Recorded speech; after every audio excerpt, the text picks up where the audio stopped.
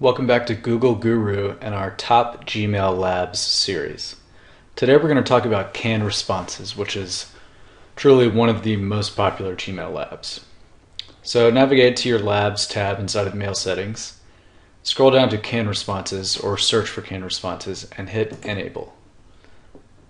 Then you want to go up and save changes to enable the lab, and now we'll show you how to use it.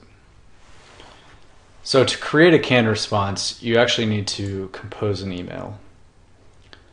So if there's any type of message that you send regularly, perhaps when an order is placed, or if you have a request to send out to a bunch of vendors, creating a canned response can be pretty useful.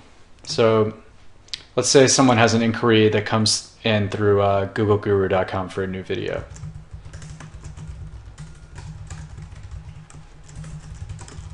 So it's a short and sweet little message that I would probably send back immediately, and then I might follow up with a more detailed response once I have time. So you have this written.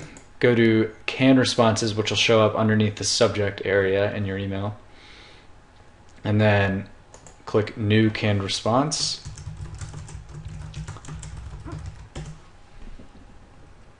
And there you go. It's saved. So the next time I get a video request by email, I'll be able to open it up, hit reply, and then say insert video request response, and there you go. That's it for today, and please continue enjoying our Top Gmail Lab series. Thanks.